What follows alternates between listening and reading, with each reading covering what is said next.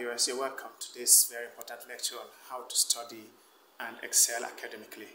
There are 6 things you must do to excel academically. The first thing is that you should ensure that you attend our lectures and punctually too.